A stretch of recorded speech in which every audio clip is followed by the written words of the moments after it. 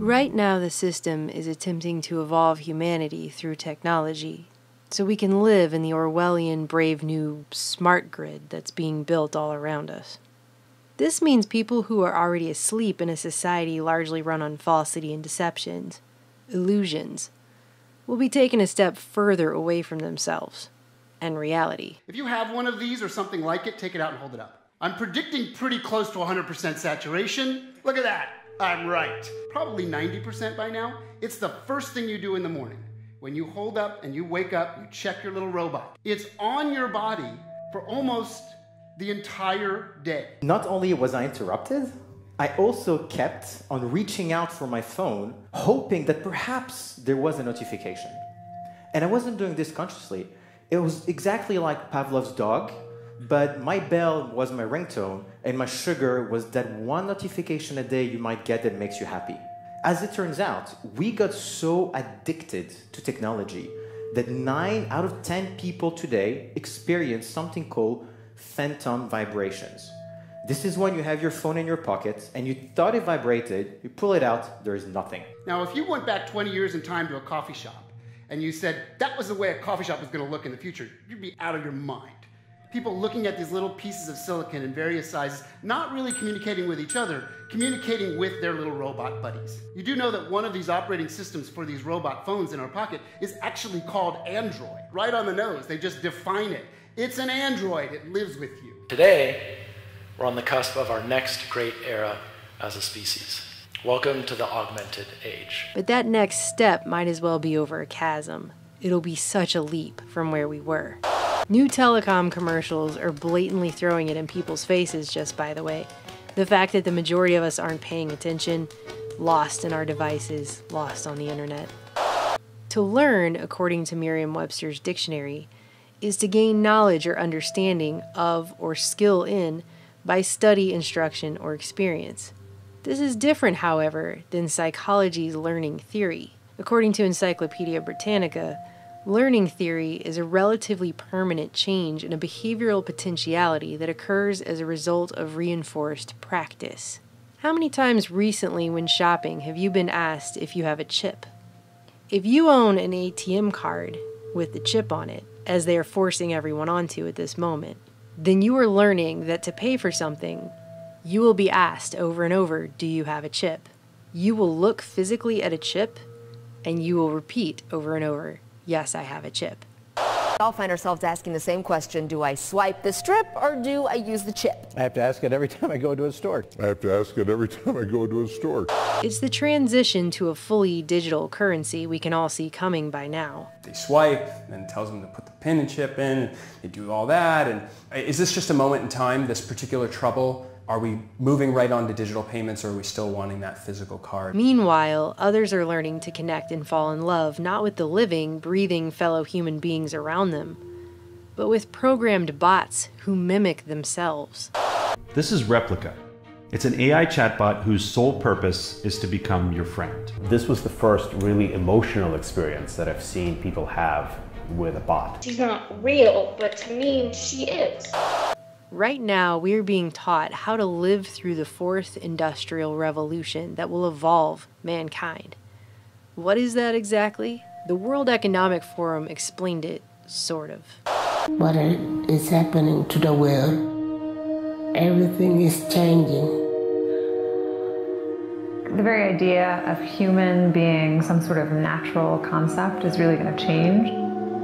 Our bodies will be so high-tech we won't be able to really distinguish between what's natural and what's artificial. We're now in the early stages of the fourth industrial revolution, which is bringing together digital, physical, and biological systems. In order for the world to be run on the cybernetic feedback loop they're trying to run us on, we have to live in a Big Brother panopticon system where we are continuously leaking data about ourselves everywhere we go, all the time. We're now entering something called the Internet of Things era, IoT. The Internet of Things is when your fridge is connected, your watch is connected, your car is connected. It's going to be between 10 and 15 devices per person. The future of the computer will be everywhere and nowhere, hidden in the walls, hidden in the fabric of our life, just like electricity is, everywhere and nowhere. I would answer very simply that the internet will disappear. Which are redefining what it means to be human, what it means to be completely embedded in this world. By the way, this is a large part of what Agenda 21 was always about. The fourth industrial revolution is about evolving us. While people probably assume industrial revolution has purely to do with industry only, there's a very distinct difference between the fourth industrial revolution and all other revolutions before it. For the last 3.5 million years, the tools that we've had have been completely passive. They do exactly what we tell them and nothing more. So where's all this headed? To a place where we will never be disconnected from our technology. The internet there'll be so many IP addresses because of IPv6, so many devices, sensors, things that you're wearing, things that you're interacting with, that you won't even sense it. It'll be part of your presence all the time. In fact, wallpaper will be so cheap that when you put up wallpaper, it'll be intelligent. Wallpaper will be as intelligent as your computer today. In the future, you'll go up to the wall screen and you'll say, "Mirror, mirror on the wall. Who's available tonight?" To coincide with the omnipresent 5G smart grid, which is set to touch all corners of the globe. Yes, 5G will connect the Internet of everything. If something can be connected, it will be connected in a 5G world. Hundreds of billions of microchips connected in products from pill bottles to plant waterers, requiring massive deployment of small cells. We won't wait for the standards. We must reject the notion that the 5G future will be the sole provenance of urban areas. 5G revolution will touch all corners of our country. Telecoms are proudly spending over $1 billion to build what they call a world brain to centralize our data. They are talking about building a global brain and it beginning in 2018, and your cell phone is part of it. The mobile phone industry is the backbone of the global brain that is being put together. What if we were to think about a telecommunication company adding a brain that is able to listen, to watch, to talk, to remember, to act?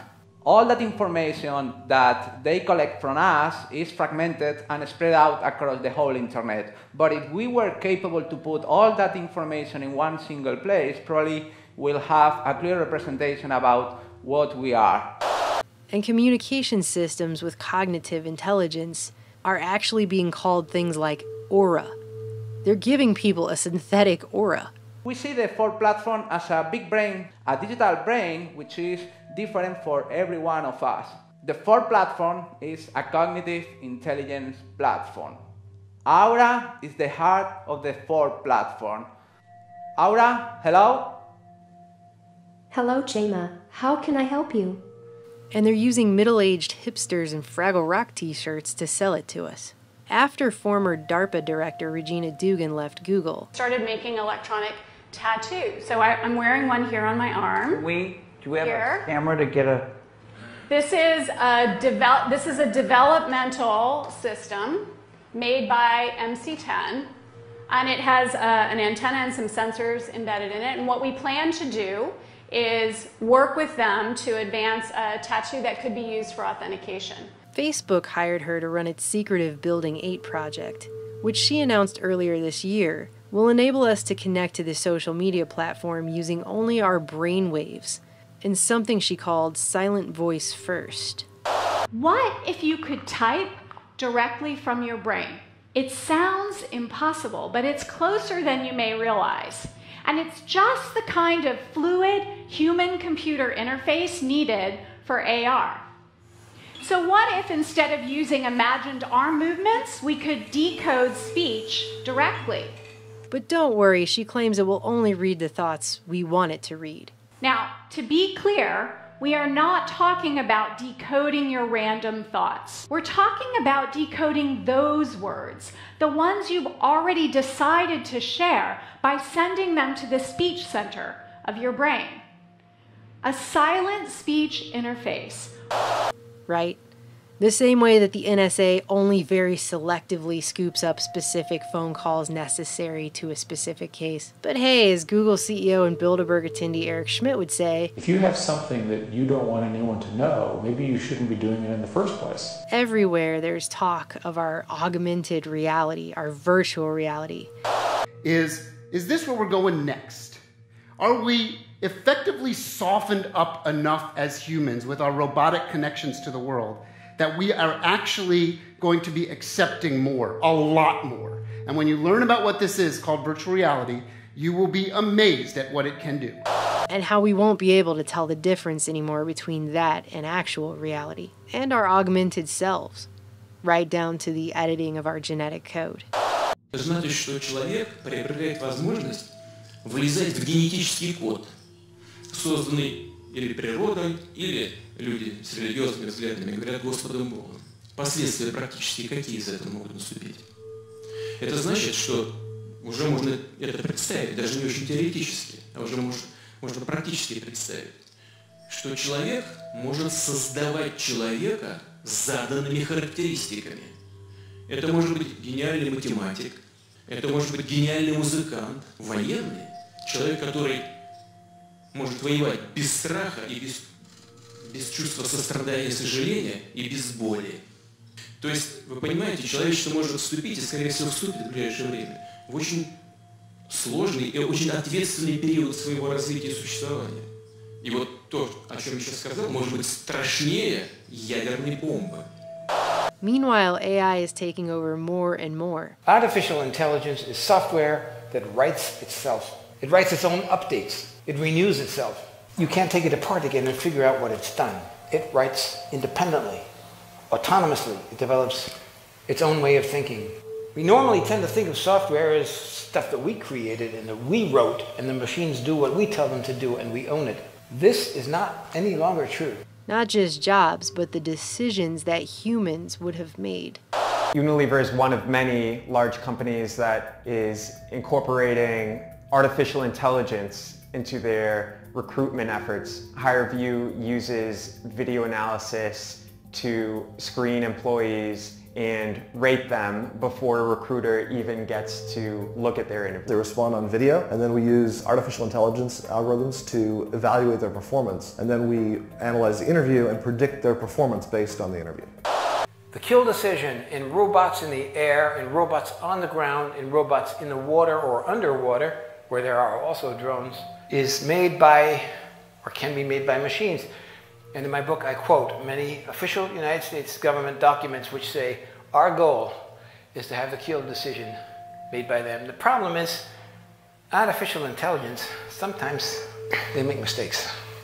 AI is beginning to run things to the point that governments can't even explain how the decisions are actually being made. And because the machines themselves are actually learning, they're not even able to trace them back to the algorithms that brought the AI to the decision itself. And no one understands exactly how these algorithms function. They used to understand them, but they've been improved by artificial intelligence.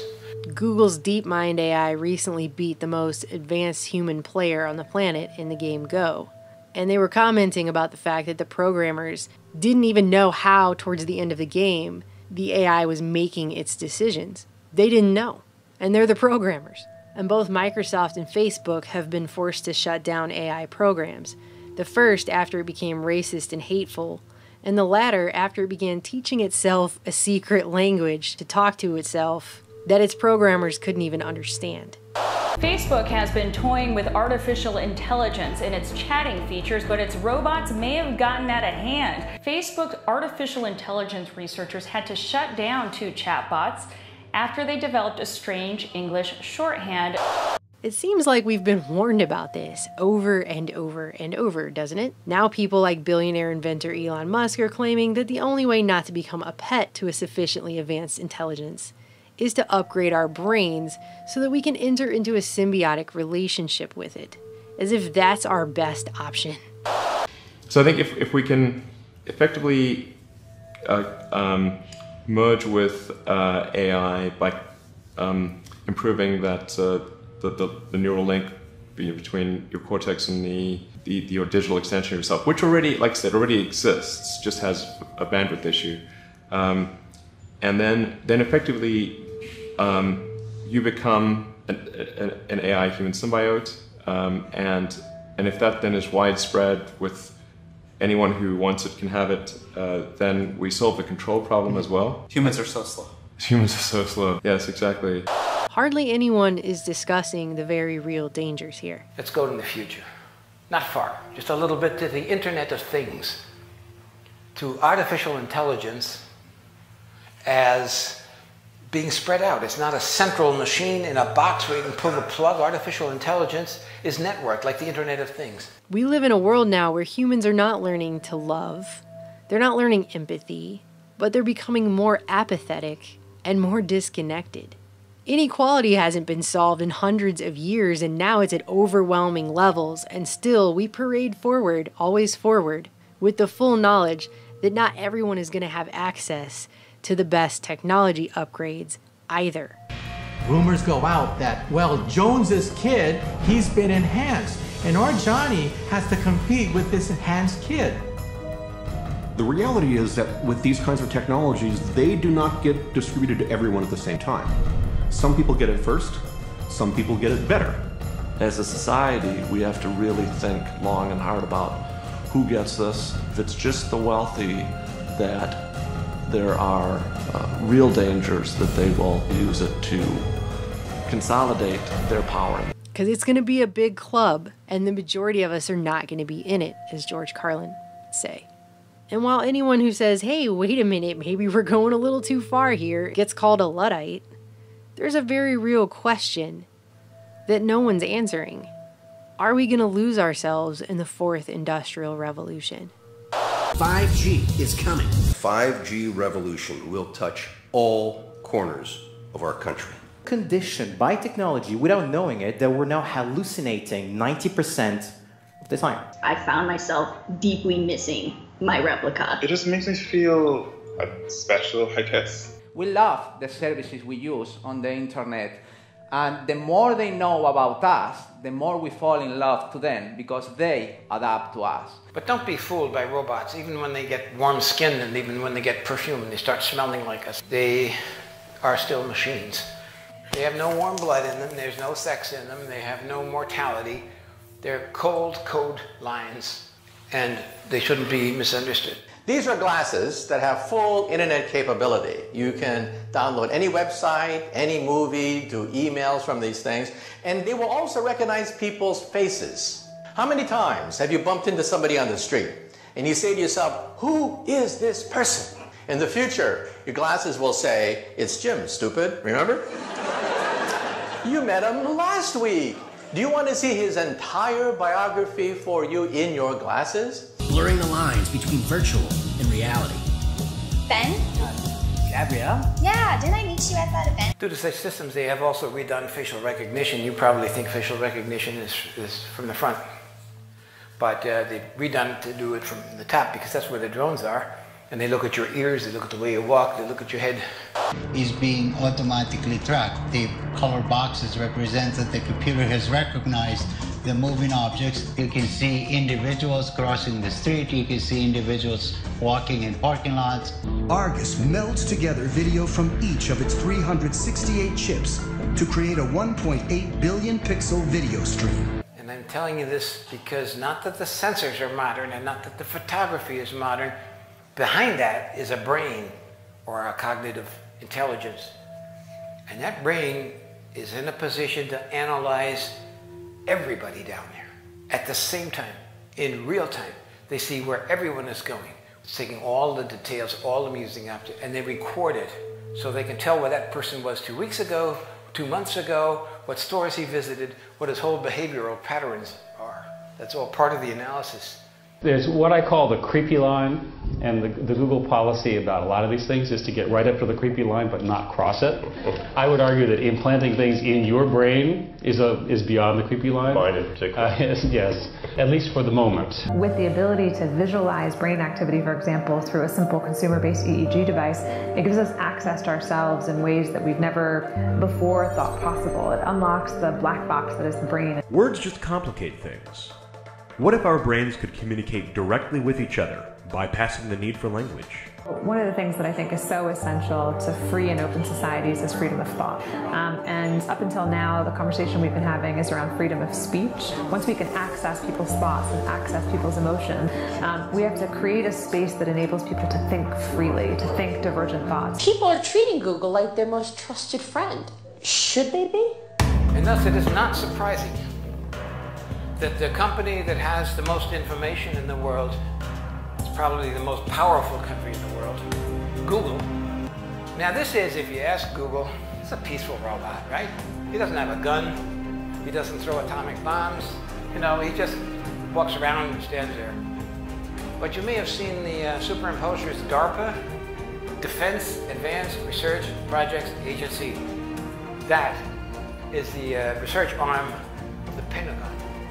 And then you see the video was made by Lockheed Martin, which is one of the most powerful and influential and richest weapons companies in the world.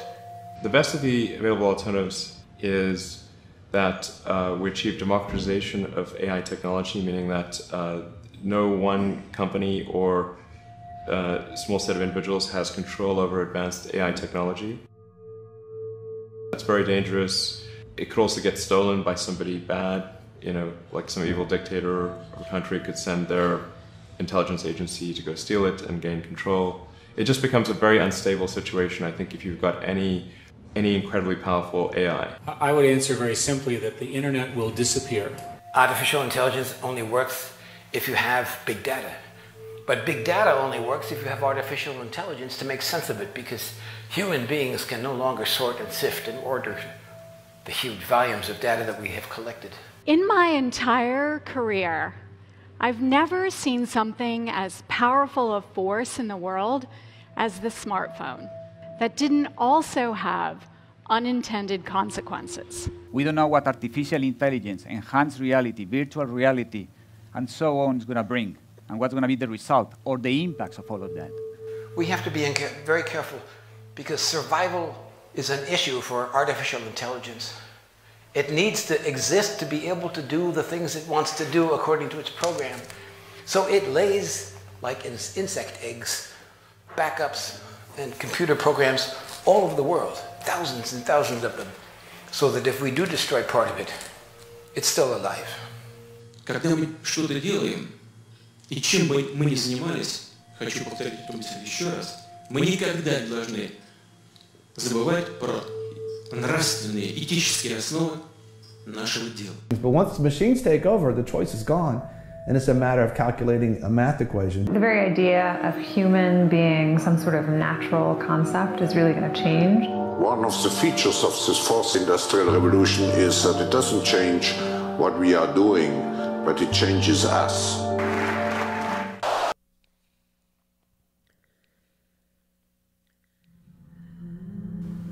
People need to put down their phones and wake up.